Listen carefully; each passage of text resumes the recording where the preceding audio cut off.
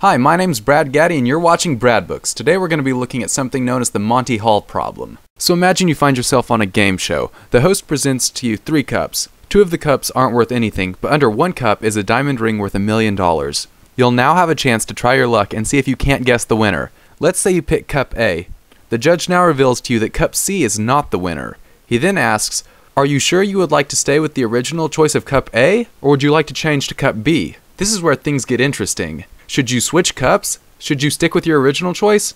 Does it even matter? When I heard this problem, my initial thought was, well, it doesn't really matter. If I switch or not, I've picked a cup and there are 2 cups left now, so my odds must be 50-50. And I was wrong. Let me explain. When the host initially asks you to choose a cup, the odds of you choosing a winner is 1 out of 3, or about 33%. This means that the chances you did not pick the winner is 2/3, or 66%. Basically, you most likely have chosen a cup that's a loser on your initial guess. So here's what we've got so far. There are 3 cups. On your initial pick, you probably chose a cup that was wrong. The judge then has to show you another incorrect cup before asking if you want to switch or not. When the host reveals to you that cup C is a loser, he has most likely revealed to you the only loser left in the game. This means that you should always switch cups. This won't always work because you may have picked the right cup from the beginning. 1/3 of the time when you switch cups you will lose, but 2/3 of the time when you switch cups you will win. Let's take this a step further to illustrate the point more thoroughly. Let's say you now have to deal with 26 cups instead of 3. The 26 cups are labeled A to Z. Only 1 cup is a winner, and you have to choose one of them.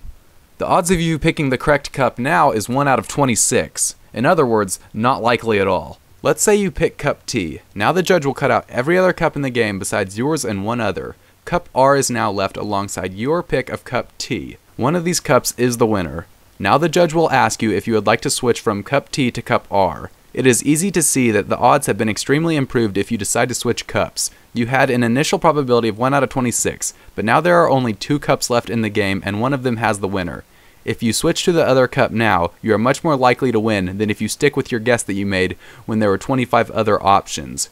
The analogy of 26 cups being narrowed down to 2 illustrates the exact same principle as the original problem that only included 3 cups. The reason it is harder to see the connection with 3 cups is because of initial probability. When faced with only 3 cups, the worst probability you have is a 33% chance, which is relatively not bad. The initial probability of winning out of 26 cups is less than 4%. This makes the jump in probability much more noticeable when cups are being eliminated, but the same rules still apply. So if you are ever faced with a problem of this nature, in order to have a higher chance of success, you will always want to pick a different cup.